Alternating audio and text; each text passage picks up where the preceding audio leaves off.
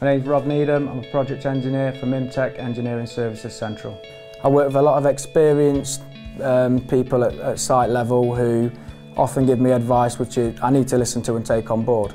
This might be regularly preparing for meetings that I'm going to attend, looking at new forms of innovation, new skills or techniques, how we can deliver a good project. I've also worked in various different areas of the business, such as quantity surveying, estimating and design.